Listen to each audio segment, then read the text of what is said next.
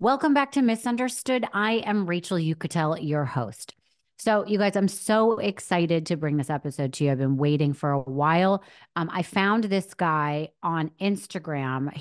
Obviously, I'm not the only one because he's been on Ellen, but his name is Zach Skow. Um, so, I think you guys from listening to the podcast know how obsessed I am with my dogs. If you don't know, I have three dogs, and they really are treated like, they are my children in this home. This guy, Zach, is a dog lover. His whole mission in life right now is to save dogs from shelters and especially the ones that are on the euthanasia list and find them happy homes. So he talks all about fostering. He, helps in his community with, making these dogs that really need a second chance and are mostly dogs that are hard to adopt because most of them tend to be pit bulls, and those are really the most misunderstood breed in my opinion. I have two.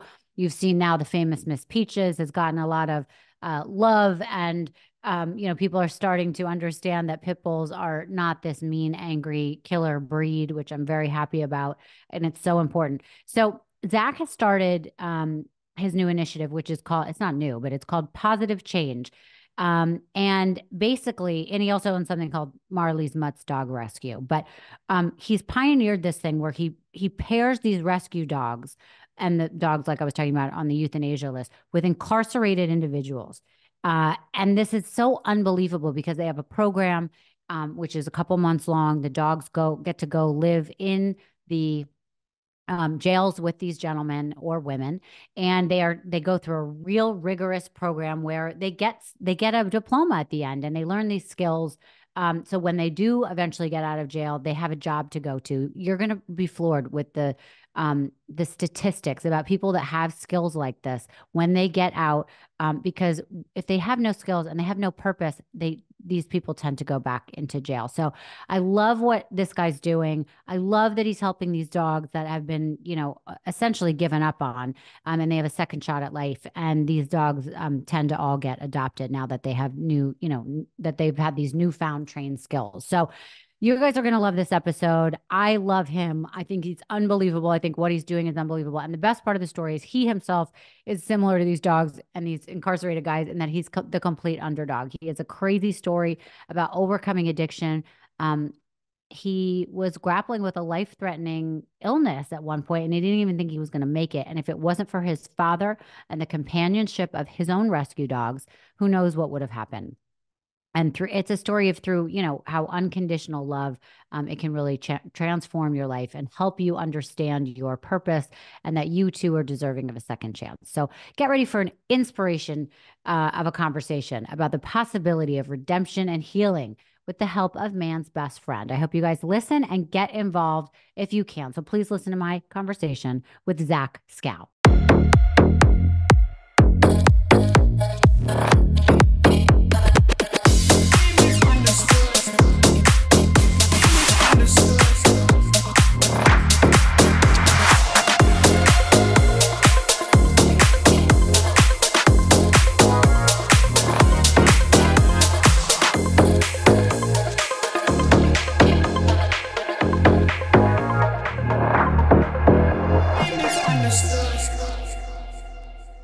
Zach, thank you so much for joining me today on Misunderstood. How are you? I am terrific. I got my girl. Sun's out. It's a beautiful day. It's Friday. Got my kids tonight. Tell our listeners about this beautiful little cute munchkin you have on your lap. Yeah, she exists for when I don't have the articulation to come up with a decent thought. I just redirect to her and people go, oh. This is my little Cora Rose, and Cora Rose is a double front leg amputee. That's why you see no legs in this general region. She's rocking with her Afro puff right now. She's a little bit out of sorts. We need a spa day for her. She usually has pink ears or blue ears or green ears, depending on what the nature of the holiday might be. Yeah, she's like she's a little celebrity in and of herself. My daughter tells me about her all the time, which is so cute. Yeah, she is for sure. She came to us with two fractured front legs, shattered pelvis, broken vertebrae, broken teeth. She'd obviously been in a real bad car accident. And so we brought her into our home. She was my foster dog, and we had to amputate those legs to save her life. And she's since adapted very, very well. And she is kind of my sidekick. I'm up here in Fresno, California, visiting a federal prison in Mendota. And I like to bring her with whenever we're touring facilities for dog programs, or if we're visiting our own current programs. She is just like a constant source of love and light. She lives in I have a backpack for her, a canine sport sack that is the greatest thing in the world. And so she sits right up at my shoulder height and just gets to check everything out. And like, absolutely, it's her favorite place to be.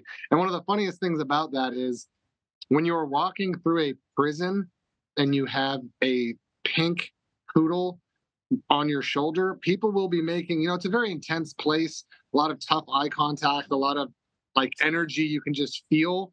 And people will be making eye contact with her, having this like emotive kind of goo goo gaga experience. And then they'll look 4 inches to the right and see my face and go, oh no, like, are we having an eye lock moment? So it's pretty funny to watch people like make faces at her and then have to confront my face. Wait, I have a question about her condition though. Like, well, I've never heard of a dog that's missing their two, that had to get both their front legs amputated. Yeah. Is that like, did the doctors know she'd be able to figure out how to walk? I mean, it's pretty amazing. No. She kind of walks like a kangaroo for people that haven't seen her, aren't familiar. I mean, that seems incredible that she was able to function after this. Yeah, her story is very unique, and it was very important for the survival and existence of double front leg amputees. So prior to Cora, and actually a dog that I had prior to her name was Noelle, same exact surgery, bilateral fractures of the front leg, bone infection, like potentially terminal bone infection. We tried to save the one leg and repair it with pins, and they're just so small. The bones are so teeny, and when they're shattered like that, it's very difficult to try and repair. So believe it or not, prior to her, I had another double front leg amputee named Noelle. And the two of, and when it started, veterinary technicians, even the veterinarian, did not want to do the surgery. They said, this is cruel and unusual. We're not going to lop off the front legs of a dog. You need to just put this animal to sleep. I got a lot of people on social media giving me a hard time saying, oh, he's just doing this for Facebook likes and social media attention. And really what it's resulted, because they didn't believe it was viable. They didn't believe a dog with no front legs would be viable. And not only has she's shown to be viable, she's extremely mobile. She's extremely, the point is, can she give and can she receive love? And she can do those in spades. And we've gone on now to have 7 or 6 double front leg amputees who have come to our rescue organization with broken front legs that were unable to be fixed, whom we've helped guide into that world of double front leg amputation, which includes carts so that they can be mobile. She has a cart that she's mobile on. She has a backpack. So she's extremely mobile, very free, literally the happiest creature I've ever come across in my entire life. She is just a ball of love and light and lives to transmit and convey that message of like present love and lightness. Oh, that's amazing. I'm curious how hard it was, though, for her to learn how to walk without the cart. I mean, the cart seems like that might be uncomfortable at first and they can figure it out, but to walk without it must have been totally changing their mindset. Yeah, it really was. The process was, believe it or not, it wasn't the lack of front legs that became overly challenging for her. It was her broken vertebrae and pelvis. She was so limited in her movements. So I had to put a t-shirt on her and kind of hold her upright and then the hips have to have a fundamental change. Her hips had to loosen up. So she had to really like practice being vertical, practice the movement of to gain the dexterity. And she gained it pretty quickly. So it's a new learned movement and trait that she's because she learned how to go upstairs. She learned how to go downstairs. She can jump up on the couch now. She's extremely capable and mobile and free, and she's dialed life in better than me, certainly. This episode is proudly brought to you by LOLAVIE, an award-winning hair care line founded by the one and only Jennifer Aniston. My hair is my thing, and I put it through the ringer. Whether I use curling irons or change the color all the time, it really takes a toll, which is why I love LOLAVIE, and it is my must-have. It not only repairs the look of damage, but it also shields my hair from future harm. LOLAVIE is all about naturally derived plant-based goodness, no silicones, sulfates, parabens or gluten, and it's cruelty-free and vegan. We love that.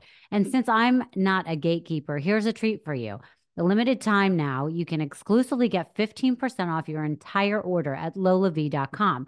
Just use code UNDERSTOOD at checkout. I mean, if you're taking hair care advice, why listen to anyone besides the woman who gave us the Rachel? Thanks, Jennifer Aniston. So LOLAVIE helped change my hair for the better, and I love sharing things I like with you guys. The restorative shampoo and conditioner are game changers. And with all the styling I put my hair through, as I said, it needs some extra love. So I also get the intensive repair treatment. So people have come to stay with me in the last couple of weeks since I've had this. They've tried the shampoo and conditioner that I have, and now I've ordered more for all my guest bathrooms. And I actually sent a couple friends as like little gifts after they left, some more stuff like that. And also, by the way, I want to say their hairbrush, like their wet brush, is my favorite. And same thing with my daughter. So unlock Jennifer Aniston approved hair at LOLAVIE.com. As our loyal listeners, you'll get an exclusive 15% off your entire order when you use code UNDERSTOOD at checkout. That is 15% off your order at LOLAVIE.com with promo code UNDERSTOOD. Please note you can only use one promo code per order and discounts cannot be combined. After you purchase, they'll ask you where you heard about them. Please support our show and tell them that we sent you. Your hair will thank you. So, all right. So people that are listening and not watching and haven't seen how cute she is, what is her Instagram? Because I want people to know. Her Instagram is the Cora Rose. So just TheCoraRose. I got her on Valentine's Day. I adopted her Valentine's Day of 2017. Oh my God. 17 or 18. Yeah, one of the two. I think maybe it was 18. And yeah, she's been with me ever since. So she's been with me for 6 years, and she's about 10 years old. And wow. Yeah, she still has a little bit of a hitch in her giddy up. You know, you can still, her pelvis was shattered. So she, it's such a serious injury. And especially as we get older, arthritis and joint pains and things like that start to manifest. So I'm just keeping an eye on her. I have her on a litany of vitamins and supplements, just like myself. Yeah, like we all need to be on. Yeah. Okay, so the reason why you are here is because I found you on Instagram. I have 3 dogs myself. I like animals more than I like people, quite frankly. You are a promoter and a lover of and a believer in the underdog. It's very clear without knowing you that I saw that in you, and I started following you and going down a rabbit hole of all the stuff you do. And I just thought it was such an incredible story. And so that is why I wanted to talk to you personally. And that's why I wanted my listeners to hear your story. So before we get into what you're doing now and why that caught my attention, the more I dove into why, my question is always like, how did this person develop this interest? What was their love for animals? Something must have happened, or maybe they liked animals as a child, whatever. And I started to understand your story more. So I do want to get into that because now you are interesting in who you are because of what you went through and how you got through that. And I think that is such an important thing for people to hear because so many people are going through the same thing in their own version. So let's get vulnerable. Let's do it. So I want to start kind of in your childhood a little bit where you started to realize that you were having some issues with addiction, and I'll just let you take over from there. Yeah, I mean, I think alcohol specifically was always a huge part of my cultural upbringing where I grew up. I'm from Hermosa Beach, California. Same with drugs. From a family standpoint, alcohol was critical to everyone who I cared about and valued or admired. Alcohol was a critical variable to their life. My dad, my mom, my grandparents, aunts, uncles. So for as long as I can remember, I just remember wanting to drink and like, when is the time when I get to? When am I adult enough? And so I probably started sneaking alcohol at 10, just bottles of wine, my mom's wine. As I got a group of friends that were interested in experimenting with those things, that would just escalate. And, I didn't get into hard drugs until probably the end of high school. So not until like 16. And then obviously cannabis, all the rest of those things. But my love was definitely alcohol. Alcohol was something that I felt was necessary to be a proper adult.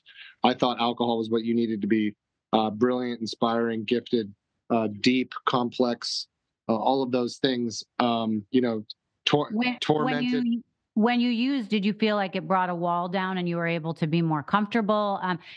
In dealing with so many people in my life that have gone through addiction, and then obviously knowing so many people and having so many shows on the topic, it's known that it's a disease, right? And a lot of people start it though because they're covering up a feeling or they want to get away from something. So, do you think there was Yeah, anything like 1,000%. that for you?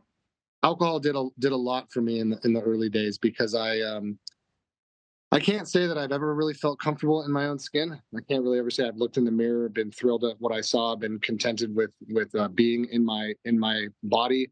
Existing for me has been can be tormenting sometimes, and certainly back then.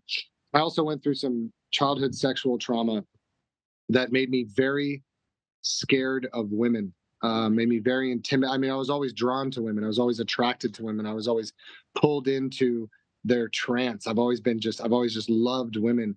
But when you go through abuse as a child, um, it resulted in having a deep fight or flight sense whenever intimacy was, and even sometimes just having women present because they were a threat. They Mm, were also, again, the conflict was that while they were a threat, I was still drawn to them as a boy going through puberty, you know? mhm. So it was very hard for me to rectify that. I was like a pretty handsome younger kid, or at least mildly attractive. And, I was kind of put into a variety of different dating situations that I was extremely uncomfortable in. But there was a bunch of expectations around, dating like the older cheerleader and, oh, you gotta act as if. And the entire time I was terrified. I mean, I couldn't bring myself into any sort of successful intimate experience, whether that was fooling around or sex, or I was, really, really terrified. I mean, a deep fight or flight state whenever intimacy was like occurring or inevitable.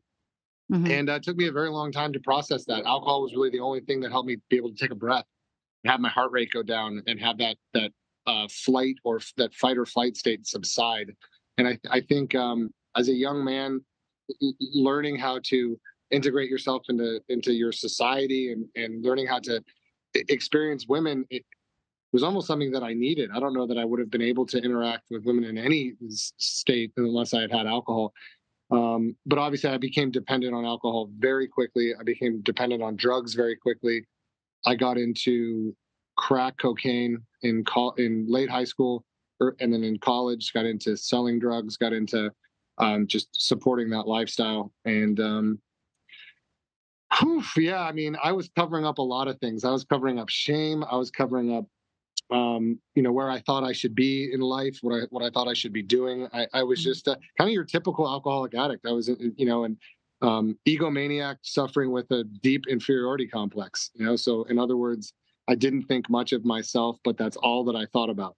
Right. Was that I wasn't much. And when you were younger, did your parents notice what was going on? Were you sent to rehabs ever? Like, how was it being dealt with at home?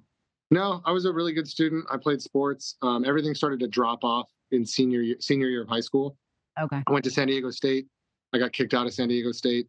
There was never really a proper reckoning for my parents. Both my parents, my mom is a sober alcoholic, 12 years sober.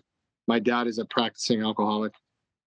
And so I think because of their own involvement with alcohol, it was very difficult for them to be honest about what I might be confronting. Right. Uh, Sure. yeah, so it was, I never went, prior to getting sick, prior to going into liver failure, I never went to a meeting, never thought.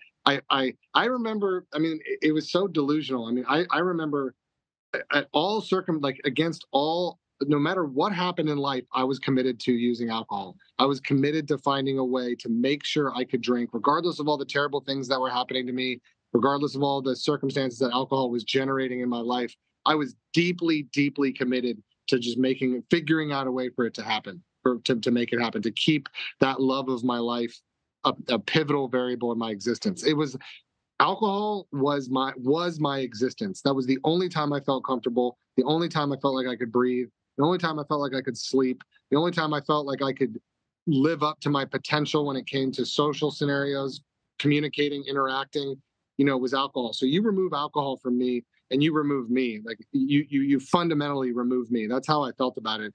And those Mm. times where, I got in a car accident in 2003, broke my chest, broke my sternum. And I remember about 6 months later, after my chest had healed, I was getting off the pills that I was taking. I was now fully healed, and I told myself I'm going to go one day without drinking. I've been drinking 24 hours a day during this injury, and I'm just going to go one day and see if we can get through that. And I couldn't get close. I mean, I was at the liquor store at 6 o'clock in the morning as soon as it opened, and I committed in that moment to make sure I could find a way to drink for the rest of my life. Like, there was, after that futile piss poor attempt of trying to go one day without alcohol, I just tripled down and recommitted to alcohol in every possible way. And then, of course, 5 years later, I got sick.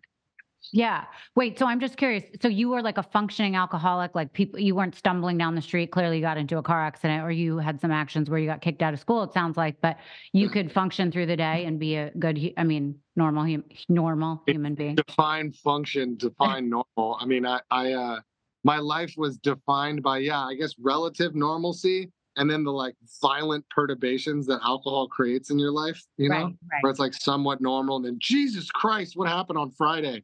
And then somewhat normal for a while, and are you fucking kidding me? What was that? Like these obnoxious occurrences that alcohol and drugs kind of like introduce into your life that you try to forget. Right. Okay. I got it.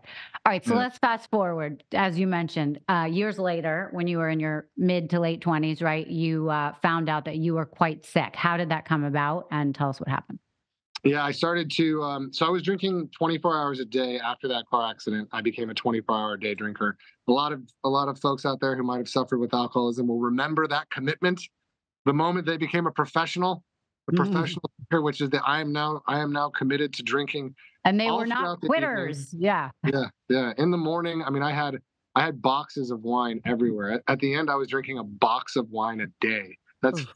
that's 5 liters. That's like 8 bottles of wine. Um, Wait, could you hold down a job or a girlfriend? I know girls were an issue, but what, I like, mean, no, not really. I mean, yes and no. I mean, I had jobs that I held down, but it was touch and go for sure. right. And I had How were relationships you? that Go ahead. were relationships, but I wouldn't call them successful. Right. Okay. You Or know, enabling of what you were doing. How did you afford all these drugs and drinks? well, I couldn't afford drugs very well. I mean, I sold drugs to afford drugs, Okay. but in the end, it was, and I was working, so I was making a paycheck, and it was really just whenever you associating with the right people will get you into circles where drugs are available. But for me, really, it was just making sure I always had alcohol and copious amounts of alcohol. That was my biggest fear, was running out of alcohol.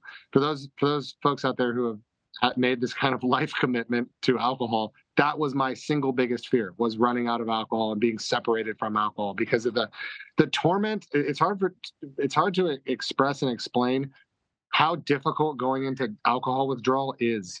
Like, when Mm. you're physically addicted to alcohol and just sociologically, emotionally, completely dependent on that ability to check out, and that ability to, where you have very little coping skills, and alcohol is essentially your coping skill. It was very, very, very difficult to imagine. I mean, it was impossible to imagine life without it. It was integral to my existence. And like I said, if you remove it, you remove me. If you take alcohol away, you might as well put a bullet in my mouth. Right. But wait, I have a question on that. Did it ever occur to you like, oh my God, this is so bad for me. This could make me sick, or I can't continue life this way. So tomorrow I'll start, or I'll change at Yeah. some point. Did you ever go through that? Yeah, I did, like, a couple of times, especially after those like violent perturbations of some incident that makes you rethink your life. But for Yeah. the most part, I was completely committed. And again, those people in my life who I loved and who were my role models, all of my role models were alcoholics, every Right. one of them.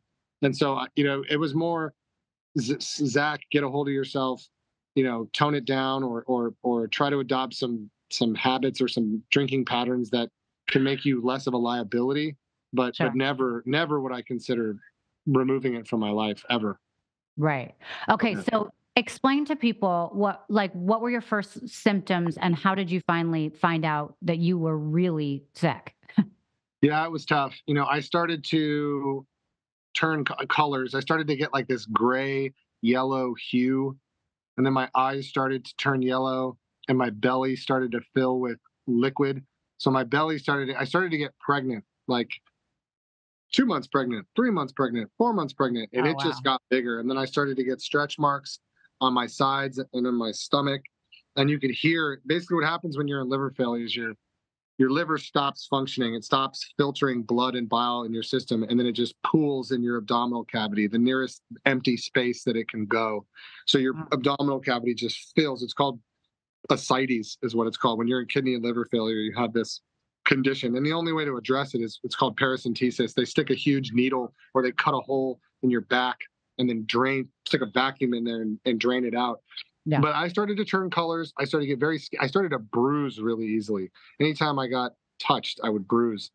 And I just hid it as much as possible. I wore long sleeve shirts. I wore glasses so you couldn't see my eyes. I started to leak blood from both ends, coughing up blood and etc. And I finally went to a doctor's appointment because it was getting in the way, and I was concerned, but I don't know that I ever took it seriously. And the nurse called me back to go over my blood test, and this was just a blood test, like a simple checkup. I hadn't been to a doctor in probably a decade, so I was just there to like have them take my pulse, whatever, make sure I'm alive, and then send me home, hopefully. And she sat down with me, and she had tears in her eyes, and she kept making like really um, bashful but like intense eye contact with me, and so I knew something was wrong. And she started to cry, and she told me that I was in liver failure, and she was petting my hand. She kept petting my hand and trying to like get me to understand what was happening. And she said, "You're in liver failure, and you need to go to a hospital immediately." And I was like, "Oh yeah, whatever." And that's not the case. I just got really drunk last night, and the numbers that you're seeing are because I got shit faced last night. And let's just, She goes, "No, honey, that's not how it works. Like when your numbers, when your AST, ALT, your liver enzymes, your liver proteins, when they come up in this blood test, it is a sign of abuse. It is a sign of damage. It is not a sign of like inflammation from one night of getting hammered." Right. Um, and again, she never really stopped being emotional that whole meeting. She was very, she knew who I had known who this person was. And she basically said, "Look, you could die from this. You need to go to a hospital right now." And I, of course, did not. That was the worst information I'd ever heard. I literally got tunnel vision after she said that. And I drove home thinking, there's no way they're taking alcohol from me. Like, there's no way this is going to be the death knell for alcohol in my life. Like, I can't. And so I immediately started to think about suicide, immediately started to think about like ways out. And then I just lied about it. I just told my dad that everything was fine, that they recommend that I drink wine with dinner and just no hard alcohol. That I was having, like, I don't remember exactly what I said, but I made up some completely bullshit story that was a total fabrication of reality. And I just kept doing that for like another month or two. And then it got so bad, I started to get ammonia buildup on my brain. And because your liver isn't processing your toxins, you get all these different chemicals end up in different parts of your body. And so you get ammonia on your brain, which makes you not understand what day it is. You lose your balance, you lose a lot of different cognitive abilities and communicative abilities. So at that point, it was just like impossible to hide, and I'm leaking blood, like I'm coughing up blood. It was a very ugly situation, and at that point, I was honest with my dad, and we went to. They checked me into Bakersfield Memorial Hospital for an extended stay. That those first several days, I don't remember much of anything. I went through alcohol withdrawal. Obviously, my kidneys went into failure, so they tried desperately to reverse that, which they were able to. And I just remember the doctor came in to my hospital room, and it was my dad and I there, and he said, "Look, the reality is your son needs a liver transplant, and he's not going to get one. You need 6 months of sobriety just to qualify for a liver transplant. He'll be dead in 90 days. His life expectancy is less than 90 days for him to live.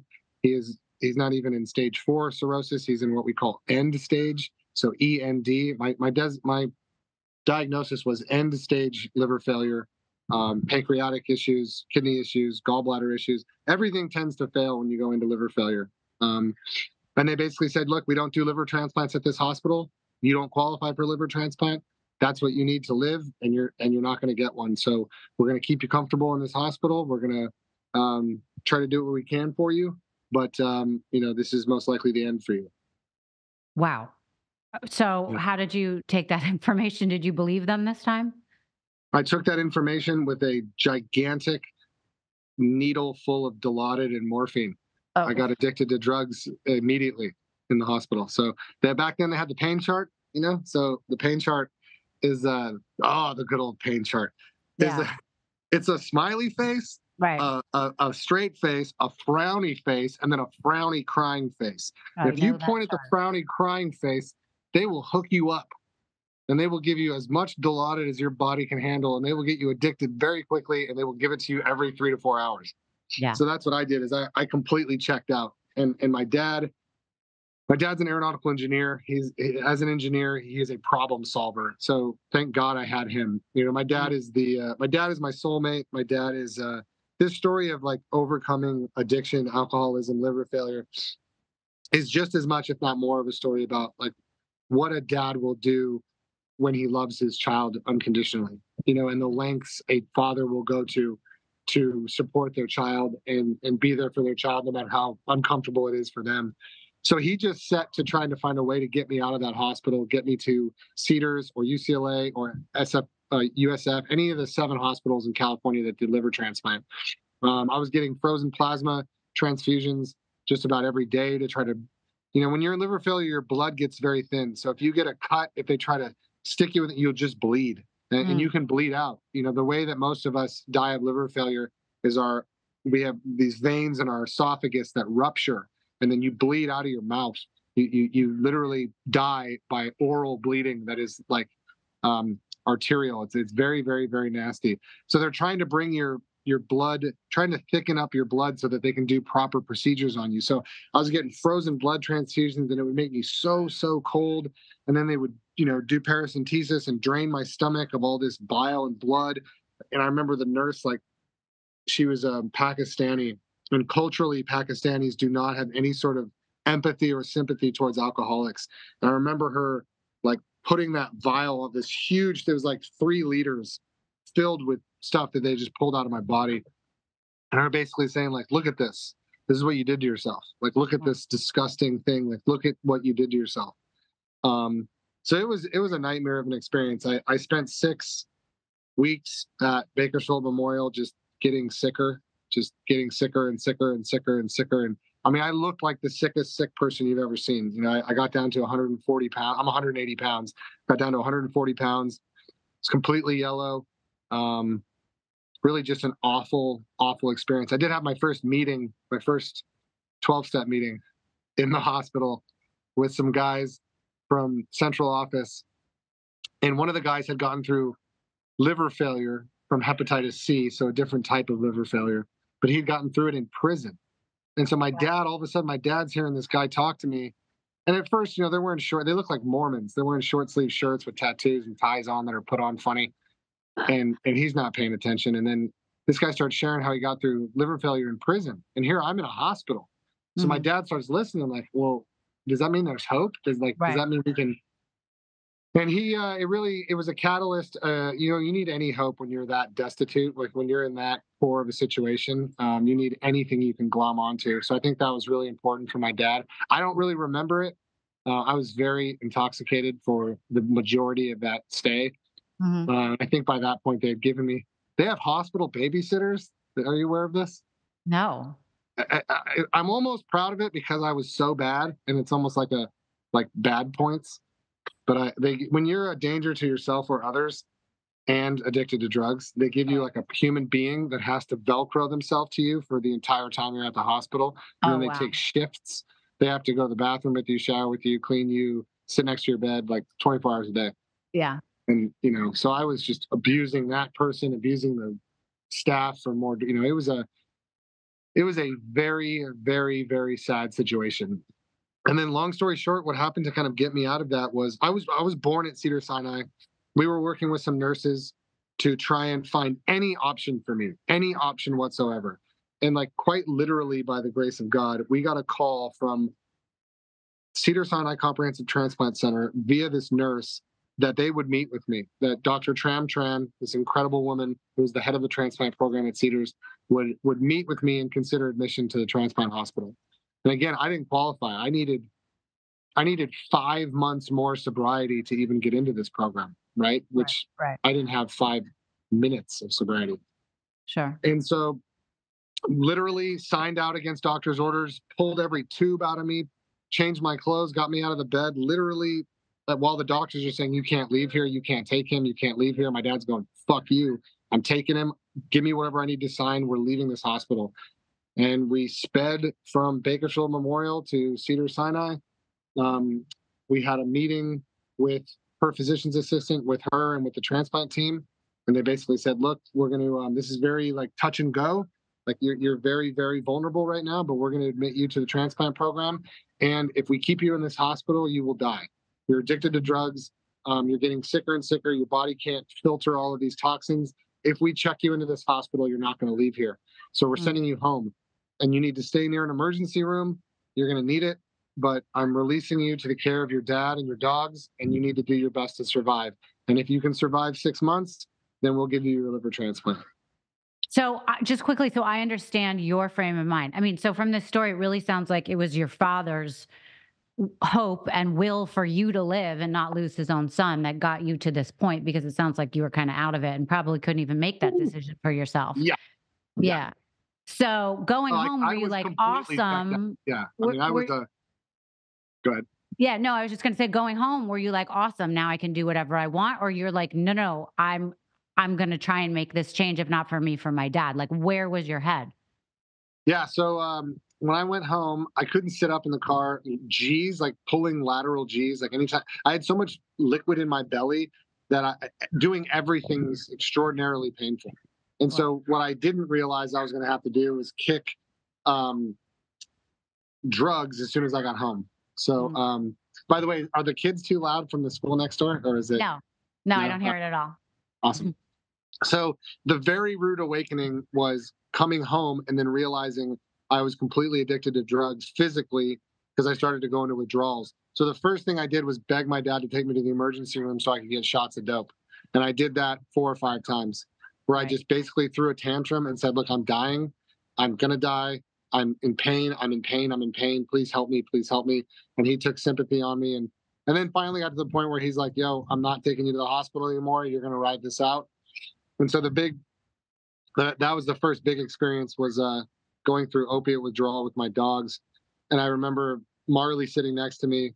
I remember being completely just shocked at what I was seeing. I had full visual hallucinations, auditory hallucinations, like blood coming off the walls. I'd never experienced a terror like that, like a full body, full emotional, full transom terror.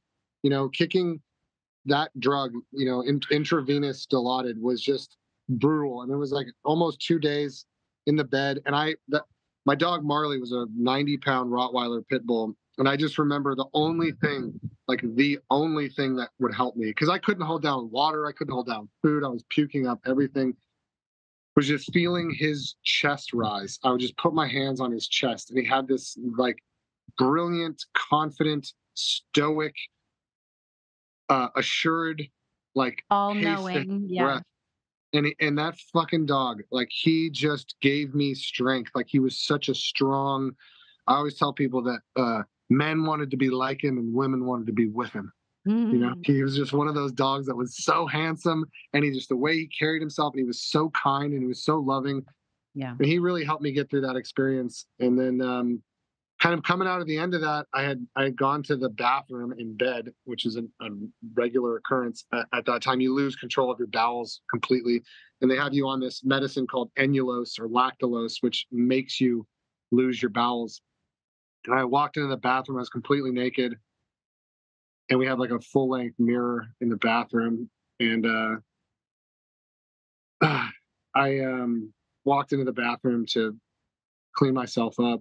It was the middle of the night, and just remember I turned on the light and looking at the mirror, and I could not believe what I was looking at. Like, I had my belly was like 10 months pregnant. I was enormous. It had all these varicose veins feeding it. My belly button was herniated. I had all these purple stretch marks. Everything was bruised. I was terribly skinny. Like, my arms were like that big. My eyes were all sunken back in my head, and I did not recognize myself. And I just remember staring at myself going, oh my God, like, and I had poop on me, and I'm just going, what? It was such a terrifying confrontation of like, what, when you stop to recognize when you can no longer recognize yourself in the mirror, it's a very terrifying experience. Like, I didn't know where I had gone. I knew I was still kind of in there, but like I was gone, and I just started to cry real bad and started to weep and really feel sorry for myself and really just kind of when you're suffering that deeply, suicide is always right there conversationally. It's always very easy to bring up. It's always very easy to turn to. It Right. gives you something when you're powerless and hopeless. It gives you something to put your mind into, like, Mhm. that's productive. Like, okay, well, I can't affect anything else. Can't do anything else fucking right. So I'm gonna just focus on taking my life. And if I do that, at least I will have like manifested something. I will have carried something out that will like lessen suffering for other people. You Mhm. know. Yeah. So in that like worst possible moment, I looked down at my dogs, and it was like it's comical looking back on it because they're all looking up. They're all next to the toilet, and they're all looking up at me. All three of them, like nothing is wrong. Like absolutely, like it's just a normal day. Maybe even like they're making fun of me because I soiled the bed, and like everything's just good, and I'm gorgeous, and I'm wonderful, and I'm loved, and I'm loving, and then the way they looked at me was just like I was there, and I'm in the middle of this like I don't fucking exist existential crisis where I do not see myself. And as soon as I look at them, not only do they see me, but they don't see anything wrong with me.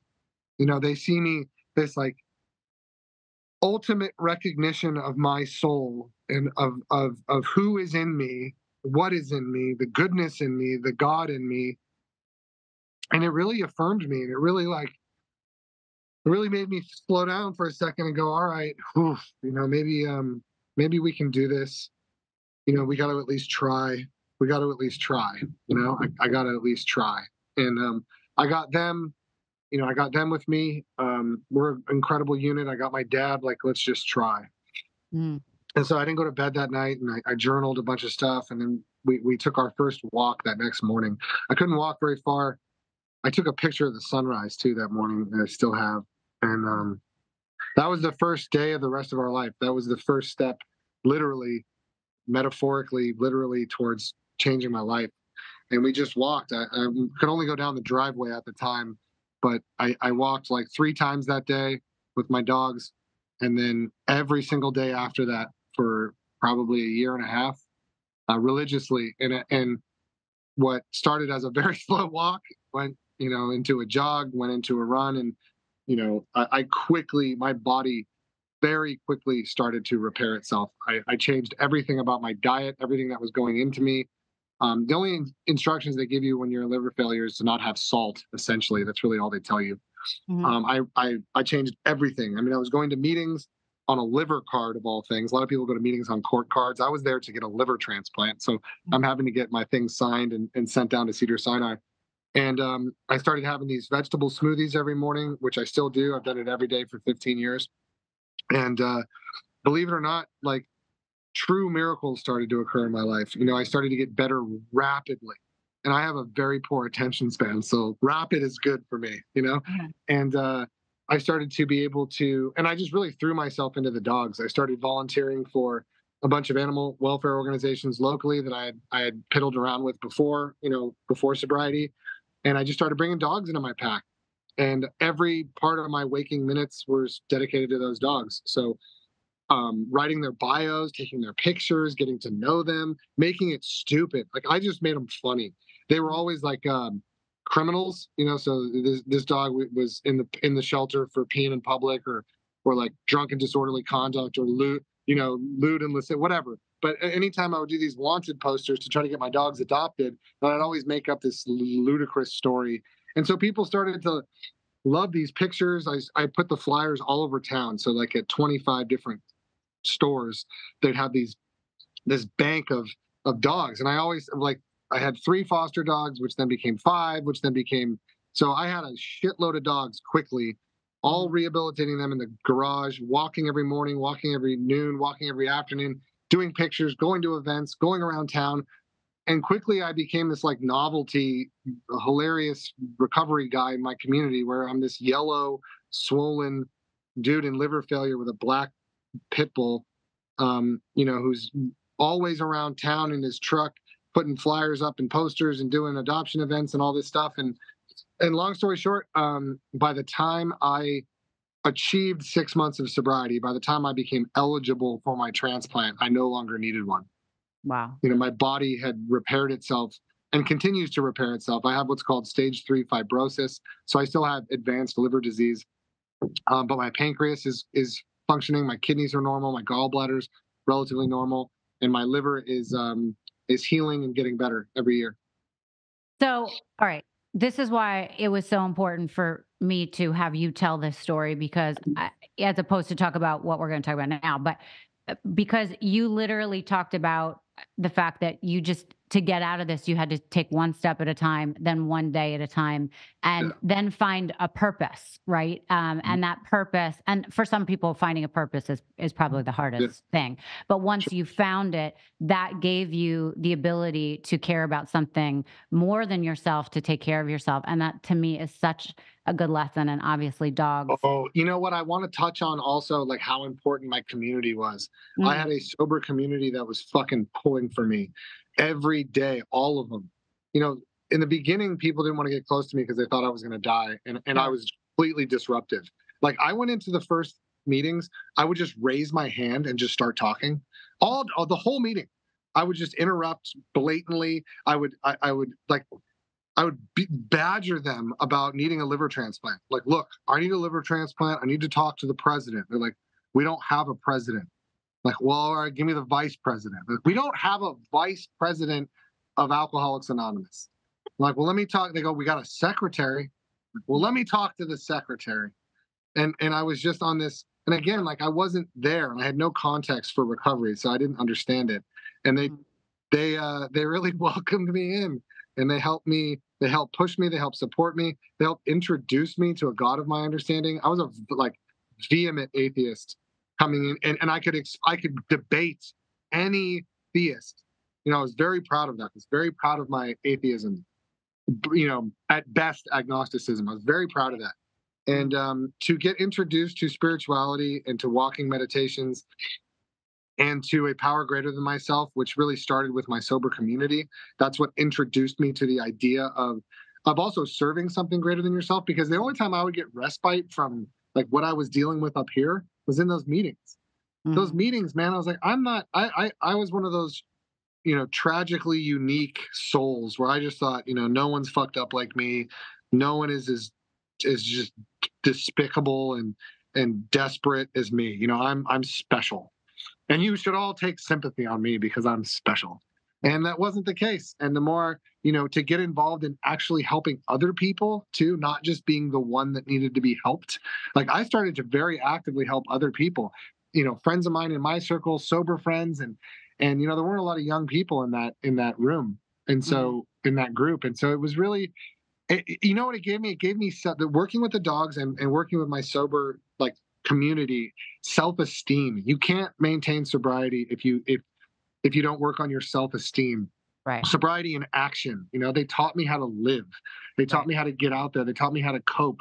They taught me how to have some modicum of confidence that I could get through things. Because when the going got tough, I would just throw up my hands and be like, I'm fucking terrible. I suck. I can't do it. I can't do it. I just had this defeatist mentality.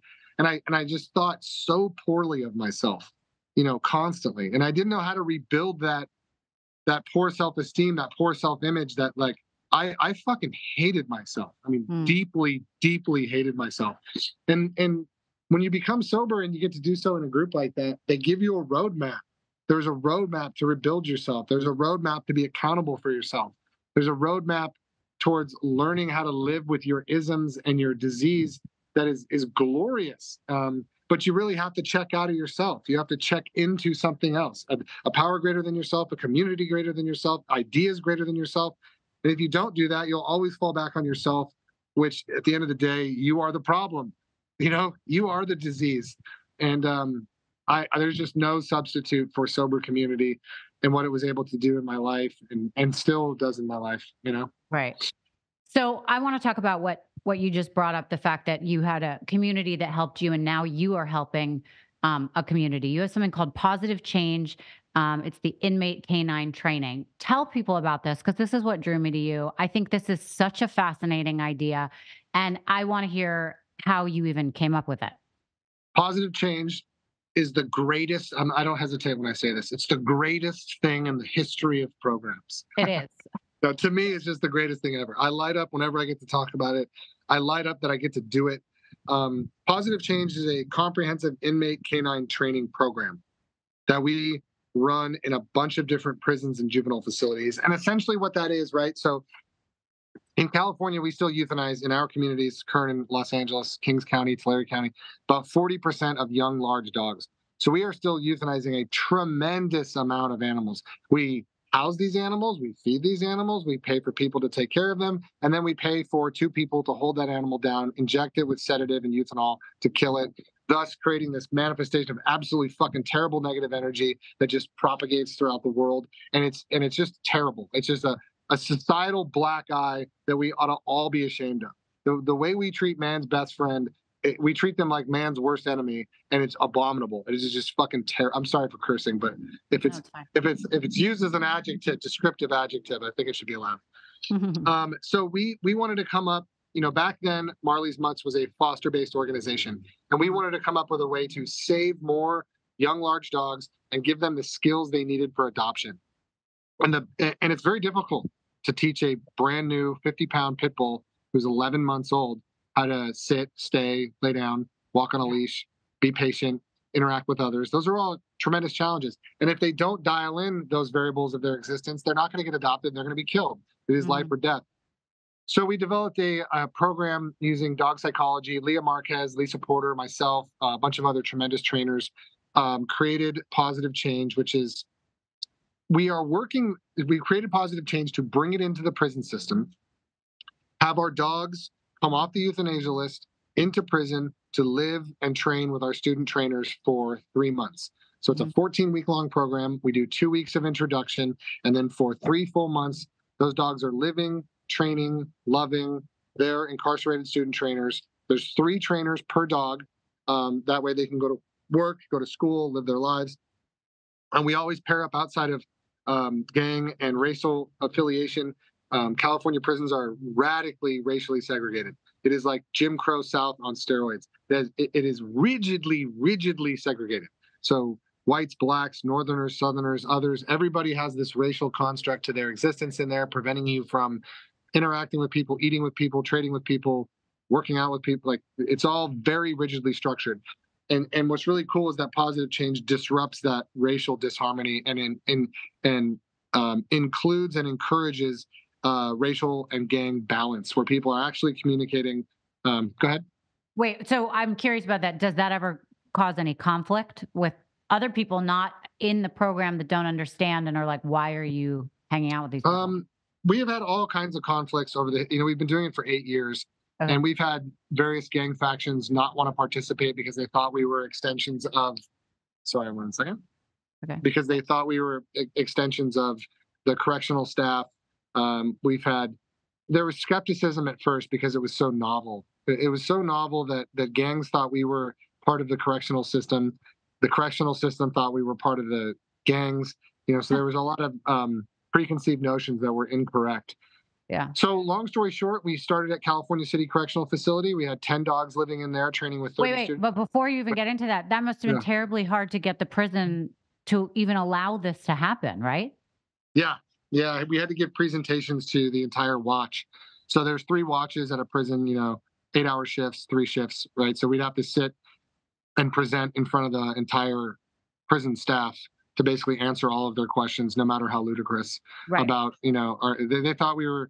they thought the student inmates were going to train the dogs to attack them, and that it was just a foregone conclusion that there was going to be a riot that was dog related, which of course has never happened. Right. Okay. But those are all valid concerns. I mean, prison's a very gnarly place. It is a very gnarly place. So I don't blame them for being skeptical or hesitant at first. Or even the safety of the dogs, or I don't know, someone that doesn't like the person that has the dog. Maybe they would try to injure the dog, or what if the dog has to go out in the middle of the night? I don't know, all those little logistics. Yeah. The dogs can go out. The dogs are crated. They live in the pods. So they live in the housing unit with our students. They are only away from their students from 10 o'clock to 6 a.m. or 5:30 a.m. So that's lights out. So lights out is from 10 to 5:30. The doors pop at 6, and the dogs are let out to evacuate. So we have to crate train them. And crate training is part of the first 2 weeks. There's a lot of different modalities that we're using to train a bunch of different testing points that are critically important. So these dogs are getting crate trained. And well, really, the the structure that moves the program forward is the Canine Good Citizen certification, which is a 10-point test that if you graduate, if you pass that very challenging 10-point test, your dog is a certified therapy dog by the end of it. So they only need to put in their 40 hours of community service. So we have a therapy program called Miracle Mutts. So a lot of our Miracle Mutts are former Pawsitive Change graduates. And so the real magic of the program, I'll try to explain most of the variables and why I find it so enthralling and brilliant and wonderful. Recidivism in the United States of America is 75%. That means after 5 years free, 75% of formerly incarcerated end up back in prison. That's at a cost of about $85,000 per inmate per year. The taxpayers are paying almost $100,000 just to lock somebody up, not including court costs. Our recidivism rate is 0. So we have had no one go back to prison. And our success rate, conversely, on the outside is we have almost 30 formerly incarcerated dog trainers. These are men who went through our program. Some of them spent many years in our program, graduated, got out of prison, most of them long-term incarcerated former gang members, and most of them loss of life crimes. So these are people who are societally given up on. And we've been able to leverage their potential, have them expose and enrich their potential. And almost 30 of them are professional dog trainers. If you ask any number of different rescues, LaBelle Foundation, Road Dogs, any Sandy Dog Rescue, all these different rescues in Los Angeles, guess who they work with? They work with our trainers who learned how to become dog trainers in prison, from the Jamal Hendersons to the Nyet Bo, all of our different Oscar Robinson, Isaac De La Rosa, all of these guys are serving the rescue community. They are constantly boarding and training very challenging, reactive dogs now that they're out of prison. And so we have a real solid way to save American public money on recidivism because our guys aren't going back to prison. Right. So for every year one of our guys is out of prison and stays out of prison, we save the taxpayer $100,000. And they're leveraging their potential. The worst thing in life is wasted potential, right? And these guys are getting to achieve their potential. Not only achieve their potential, but plug into something altruistic, a real black eye issue within American society, which is euthanasia. They are actively combating really terrible forces and participating in the uplift of their community. And they're able to afford to provide for their kids, for their family, for the rest of it. And this is a really critical idea because as formerly incarcerated, we've been looking for an economy that will help support them on the outside. We've been promised all the potential of a variety of different economies like oil and gas or renewables, and none of it's come to fruition. None of these markets have really, truly accepted with full hearts the formerly incarcerated, but the pet industry does. Pet industry was built on second chances. It's $100 billion industry. There's kennel technicians, dog trainers, pet walkers, all of there's just this vast array of employment that you can do on your phone. So you can market yourself, you can be that entrepreneur on your phone. So all of our guys, who want to get into this field, they get on their phone as soon as they get out of prison. They set up their pages. We usually try to connect them with a job at a boarding daycare facility or to shadow under a trainer, or a lot of them come work with us too. We have several of our trainers who now teach in prison. So they go back into prison to teach. So wow, it's just it's like across the board, altruistic, productive program that really helps turn, because emotionally, when you are caring for something that can't care for itself, when you are providing hope and opportunity and a new trajectory for a soul, when you who have been viewed as tantamount to the devil for all of your existence, and you get to pivot from that and put yourself into something positive, that's what it's all about. We as American society have this tendency to need to look down on factions of our population. And we've always maligned the incarcerated as, these are the fucking terrible people that are just fundamentally terrible, and we ought to write them off and keep them away from us and dress them up in blue and lock them in inorganic concrete barred facilities and really just give up on them. And there couldn't be any more of a terrible idea than that. And instead, you know, in many cases, these are children. These are people who committed crimes as children, who were, you know, had really challenging circumstances around their upbringing. And we ought to have some empathy for that. And we ought to want to breathe new life into these individuals instead of just cast them aside and give up on them. And it just feels tremendous to get to believe in these guys and to watch them succeed and to watch them leverage their potential and to do it in a way that just blows people's minds. You know, our society, Kern County, which is a Republican county, Los Angeles County, people have taken notice. They love our positive change dog trainers. And they love to be part of that story, that full circle moment where these guys are redemptive. It is Christ-like, for crying out loud. I'm amazed I have to work this hard to try to convince people that this is worthy work. Like, take 5 minutes to read about Jesus. What do you learn in the first few seconds? That Jesus's people were the incarcerated, were the flotsam and jetsam of society, you know? Mm-hmm. And so, you know, taking a minute to shelve my preconceived notions or societal preconceived notions about these individuals and to breathe life into them and to breathe belief into them and self-esteem, give them an outlet for discovering who they are and for being emotional, because we work dog psychology. So dog psychology is very similar to human psychology, and they're really building upon the idea that all of their energy, everything that they're feeling, they are transmitting down that leash into that dog. So if they're not right, if they're not taking a minute to breathe, if they're not, then they're going to corrupt that dog. And so there's just so much involved in the program that helps people discover who they are, regulate who they are, understand who they are, and kind of like, you know, find a whole new set of opportunities in life. And it's I just love it. I think it's the best thing I've ever heard. Wait, just a couple like logistical questions that I think people are probably thinking about right now. Mm-hmm. How do you pick the dogs that are going to go through this program, and how often are you picking a new batch of dogs? And then where do those dogs go after the training happens? Yeah. So we have a bunch of programs. So we have a boys juvenile program in Malibu.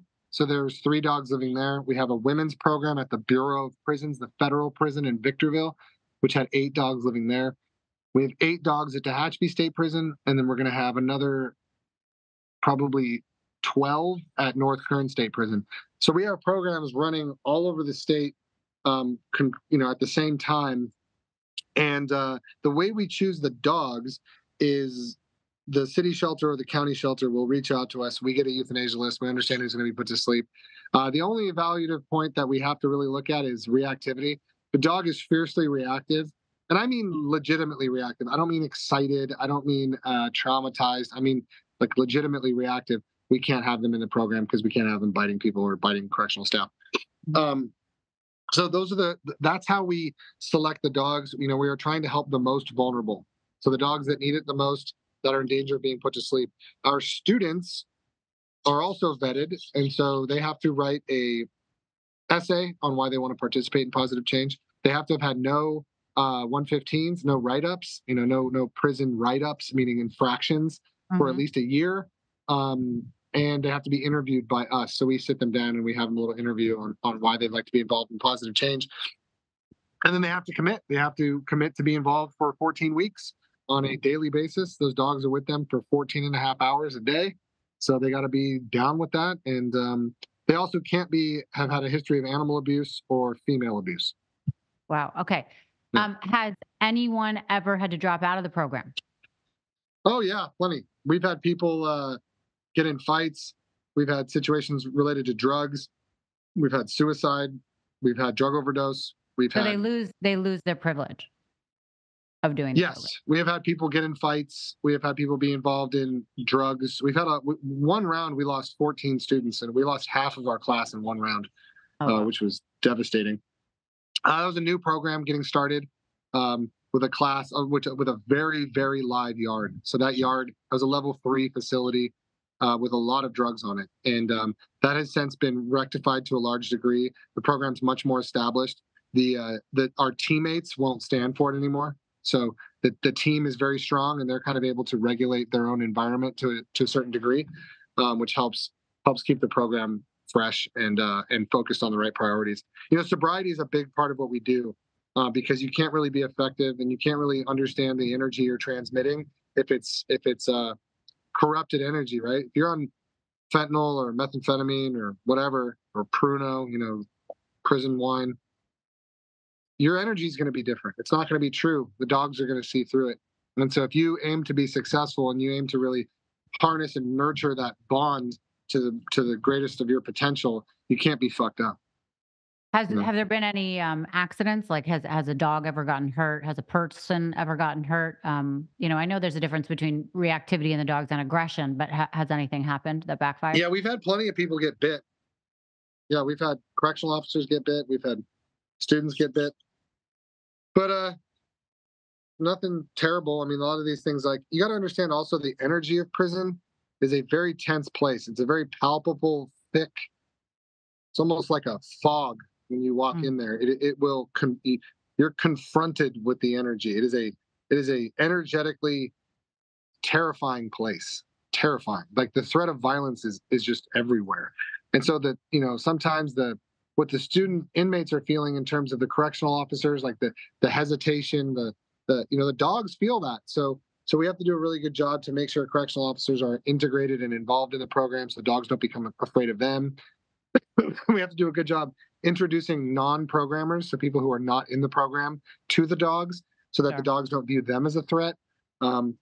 Because, it is a unique environment to be dog training like that in prison, just because of the energy, because of the threat of violence, because of all the different factions and the turmoil and the tumult.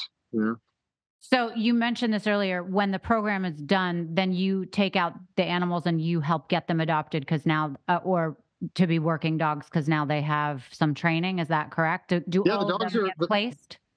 Yeah, the point of the program is to get them adopted. So if their adopters want to take them into therapy afterwards, they are certified to do so. But the main goal is just adoption.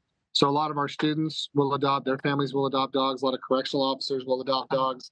The general public, we post about it on the Pawsitive Change program page. We post about it on the Marley's Mutts page. So we're trying to, we're just trying to get as many dogs adopted as possible. And then we usually wait a few weeks and then we bring in a new crop of dogs. Okay, so that was what I was going to ask. So then you bring a new crop, or some that haven't gotten adopted, do they come back into another program? Sometimes the dogs that haven't been adopted will stay inside for what's called fostering hope. So that way, you can imagine it's very challenging for a student to fall in love and coexist with a dog and then have them leave. A lot Oh of these yeah, guys that's have the next attachment question I issues. had. That's got to be terrible. Yeah, it's the worst. It's the one thing that is traumatizing, and I wish there were a way around it. We have mental health professionals that a lot of them attach to our program, and a couple in particular, Dr. Hayami and Dr. Nichols at North Kern State Prison, really, really changed the structure of the program by providing that therapy, by providing the guys a way to understand and to cope with the loss of their dogs. Because it really is just, prison is such a terrible place.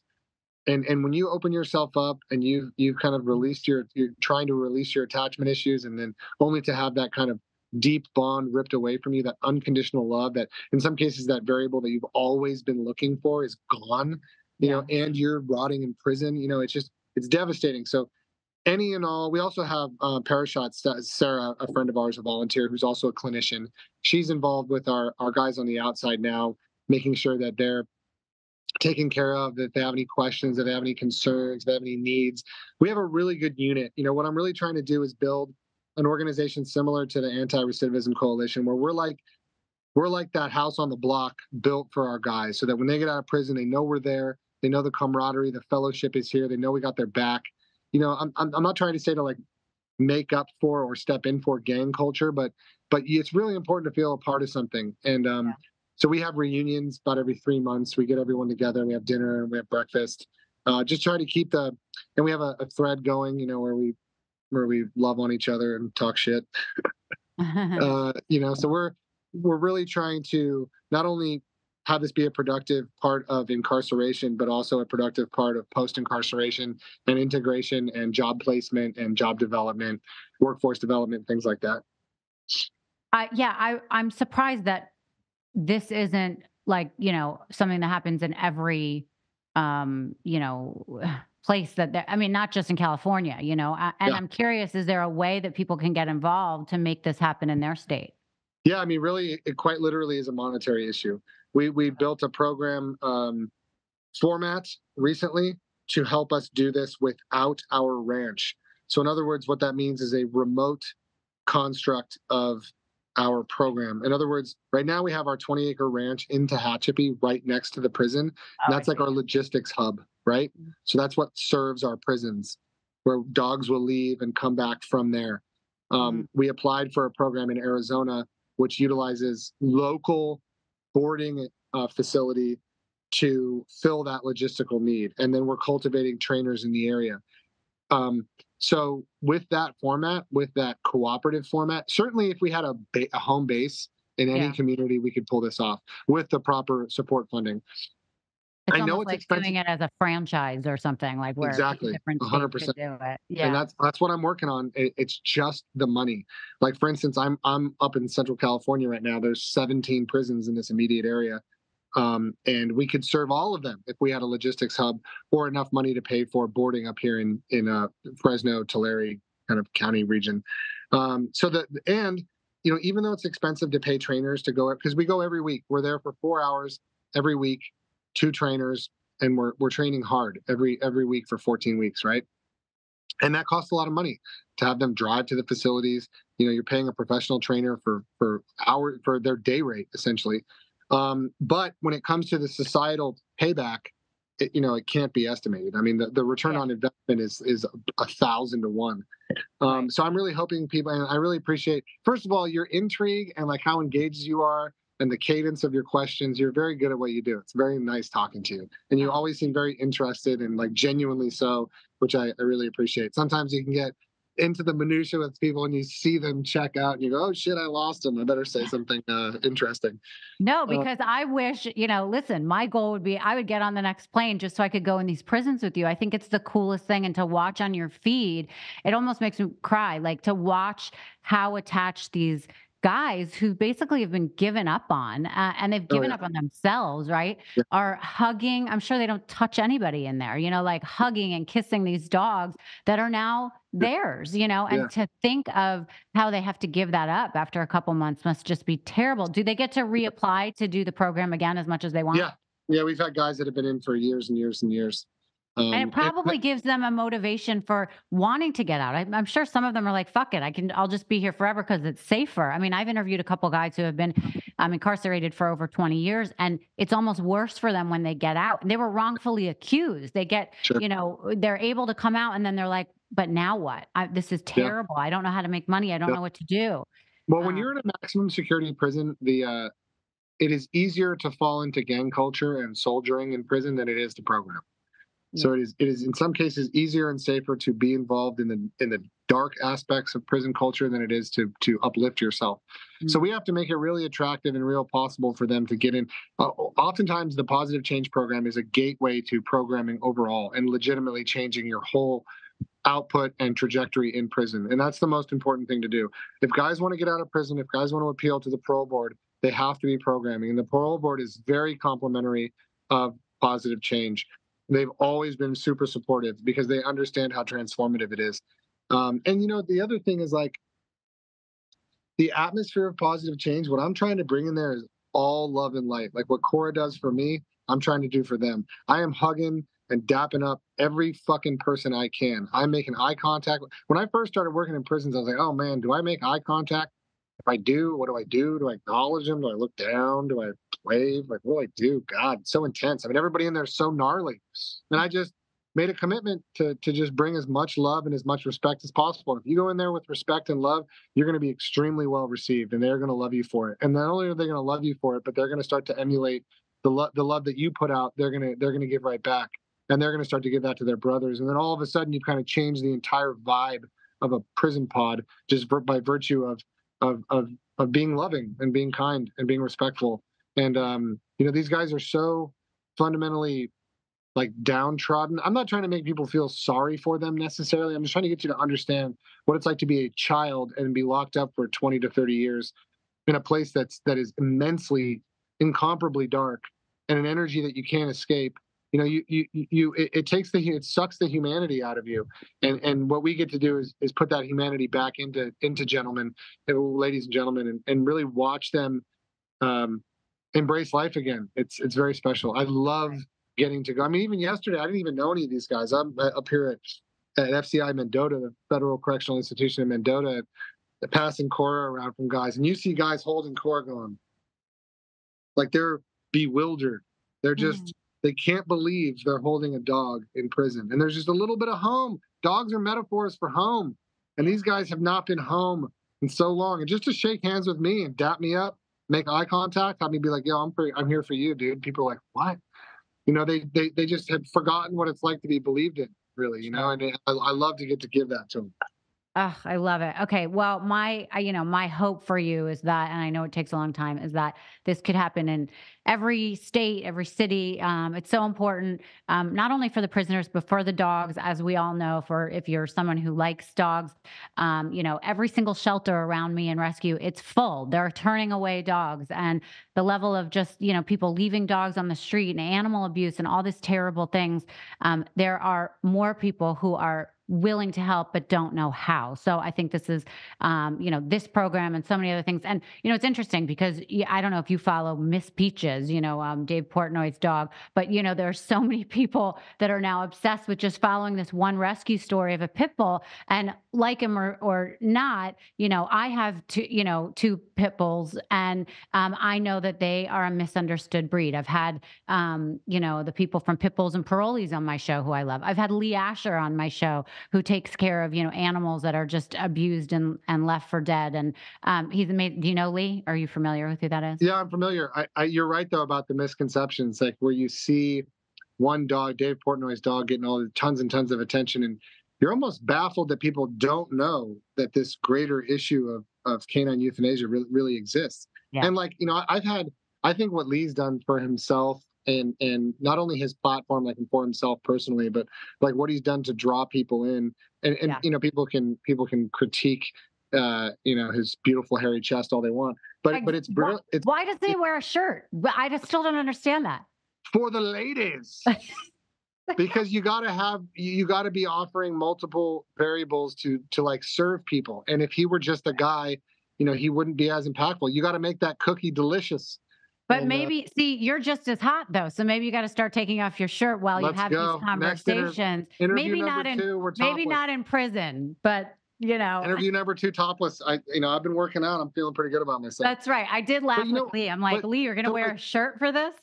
to give like what's I had multiple women. I don't know if he shared something that we did or what it was, but I had multiple women message me in the same week saying, I see that you have these issues with dogs. Why don't you just connect with Lee and he'll help you?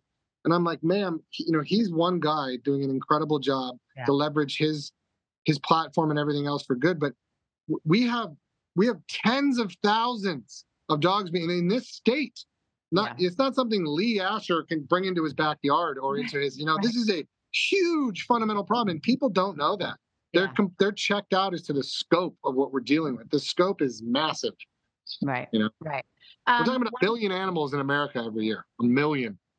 Yeah. And people, are watching on their feeds, right, about what someone like you or someone like Lee is doing, or even Dave Portnoy. And they don't actually realize that just by even fostering a dog, not making a long-term commitment, that they can do so much good. So it's really important for people listening to, share not only these people's platforms and stories just so they get accustomed to it, but understand what it is that they can do in their own communities to help out a little bit goes a long way. One thing I want to get to before we go, and I could talk to you all day, so we might have to do this again, but our time's a little short. You were able to save a bunch of dogs and cats, I think, from Afghanistan, which also goes to show you that it's not even just in your little community. There are animals everywhere that need help, that can't speak for themselves. Just quickly take us through how you did that, and if you're thinking of another place to go save animals. Yeah, that was miraculous. Well, first of all, we've been rescuing internationally for the whole time Marley's Mutts has been around. So it started with Soy Dog Foundation in Thailand, and then Save Korean Dogs and NAMI's organization in Korea. So then Romania and various other parts of Eastern Europe. And then, we started bringing dogs back from Saudi Arabia, Iraq, Iran. There's a rescue in Iran called Vafa. So we've always tried to leverage our platform for the betterment of dogs all over the world, to try to bring their cause into the light. When it came to Afghanistan, this was an effort spearheaded by Lori Califf at SPCA International. And SPCA International is a real dialed-in organization internationally. And we knew that we were going to lose Afghanistan. We knew that the wheels were in motion to pull out of Afghanistan. And essentially what happened was there was two airports there. It was Hamid Karzai International Airport and Bagram. And once Bagram closed, things hit the fan, because all of a sudden now you've lost the vast majority of your logistics capability. And so we had very little time to try to get all of these animals out before America left. And so we had a concrete plan. We were going to land at Edwards Air Force Base. Our backup plan was the Mojave Air and Spaceport. We got approval all the way through the State Department. We grinded. I used every contact that my dad has within the military complex, as it were. And we had this plan developed. We had the aircraft. We had the logistics dialed in. We had the cooperation on the ground with Charlotte and Kabul Small Animal Rescue. And out of nowhere, the CDC came in all of their wisdom and said, none of those animals can come to America. There was a ban on 114 countries on import of dogs. And they said, sorry, even though these are American dogs, even though they belong to, these are mostly embassy staff animals. These are also I didn't realize that. dogs. I got it. Okay. Wow. These were not military working dogs, but protection services dogs. So airport dogs, security service dogs. And these animals were just going to be abandoned, just flat out abandoned by our administration. We got all those approvals up, and all it took was one letter from the CDC to say, stand down. We do not approve this effort. It's not happening. And it was dust. It just vanished. So we then, pulled out of Afghanistan. What happened at Abbey Gate? There was a huge explosion at Abbey Gate. All of these things were while we were trying to work on getting these dogs out. We were hearing communications on the ground from the 2nd Marines about what was going on. It was a crazy hectic time. And then all of a sudden our mission was abandoned and it was gone. And they said, these animals are now, the Taliban's taken over. There's no hope. And Lori doesn't give up on anything. So SPCA International said, regardless, we're going to make this happen. We're going to work with the Taliban. We're going to have Charlotte help, be the go-between between the Taliban. And we're going to use, they have some special forces people on their network that are able to operate and maneuver within that community. So we came up with a whole nother plan, which is to go back to Afghanistan and rescue 300 animals out of Taliban-controlled Hamid Karzai International Airport. And that's what we were able to do. We put together the plan. It came to fruition. The wheels started to move. And then at the last minute, the entire thing blew up. And they said, sorry, our flight plan was through Russia. So the Russians were mounting on the border of the Ukraine. So all of a sudden, Russia says, you guys can't land here. We were supposed to land in Eastern Russia and Siberia. They said, sorry, your plan is off. You can't land in Russia. We're about to invade Ukraine. So at that minute, we had 36 hours to rectify our plan. We reached out to DevNaz in Turkey. We got a team coalesced in England. And long story short, we changed our flight plan. We flew through Ankara, Turkey, and then through Iceland. And a really special group of people pulled their act together and stepped up, and we got all the animals home. Of course, we were not allowed to come into America. We had to land in Vancouver. Right. And Signature FBO gave us basically a temporary shelter for 4 months on the YVR Vancouver International Airport. So we were operating out of there, reuniting dogs, cats, adopting dogs, cats, doing all that stuff for a period of months. And again, thank Dog I'm Out, SPCA International, a bunch of different, Rain Coast Rescue, a bunch of really wonderful human beings, just small organizations with an indomitable gumption that just would not give up. And we pulled it off, and it was amazing. Well, again, it's a story of one foot in front of the other, not giving up, one day at a time and making it happen. At how many days, how long now are you sober? 15 years. I'll be 16 October 12th. Amazing. Good for you. Yeah. And my mom is 12, which is amazing too. I have best friends who have lengthy sobriety, and it's remarkable. I love that. Again, I could continue to talk to you all day, but I've got to let you go. I am going to ask you to come back at some point so we could talk more about things, but let everybody know how they can hear more of your story and contact you if they want. But before I even have you do that, I just want to say, for people that are listening, do not think just because you're not in the same state or area as Zach that you cannot help. You absolutely can help in all ways, shapes. And if you want to contact Zach, you can DM him. He's going to tell you now how to get in touch with him to find out how to help even in your area. But it is so important. Animals need your help. People, just like, animals, the second you give them some attention and love, they do change. And it's all about the power of second chances, which you are an example of. Totally. So go ahead, Zach, tell people how they can find you. Yeah, so the best way you can find me is just at Zach Skow, ZACHSKOW. Cora's page here is the Cora Rose, which we went over. And you can go to the Marley's Mutts website, which is marleysmutts.org. That's MARLEYSMUTTS. Positive Change program on everything. So Positive Change on Facebook, Positive Change program on Instagram. And we are changing the world, one program at a time. There's a lot that we do in our space. Before I close, I just want to really explain how holistic approach to animal welfare is what we do. We are moving dogs out of the area with mutt movers. We are providing therapy with the Miracle Mutts. We're providing training and programming with Positive Change. Then we have our rescue ranch. So we are doing everything in our power to attack the holistic issue, every variable of the problem. And with your support, we can just continue to add scale and scope to what we're doing. We really need your help now more than ever. We lost our Facebook page, which had almost 1 million followers. We still haven't been able to get that page back. So we are really hurting from a fundraising standpoint right now, and really need your love and support. So, anyone can DM me. I'm real good on connections and communicating, so hit me up. And by the way, even the smallest amount helps. So don't think just because you're not giving an extraordinary amount that it isn't helping. So not to do it, even the most little bit means a lot, I'm sure. Yeah. All right, totally. Zach, thank you so much. Let's stay in touch, and God bless you and good luck to you. Very much appreciate the time. This was wonderful. I really enjoyed it. Thank you. Me too.